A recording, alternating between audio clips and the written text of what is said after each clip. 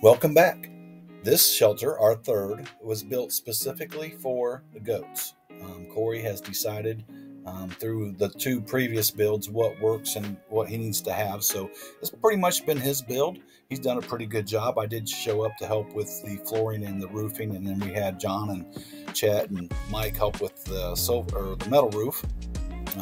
We did put a smaller door because the shelter we built before, the calf and the goats would share shelters. That didn't work out so well. So we're really trying to take it to the next level.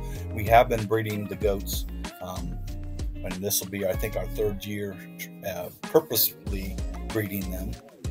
And at the end of this video, I hopefully will have a link to me wrestling Luther, the buck who we used to breed these does, which we hope to see some kids in the near future.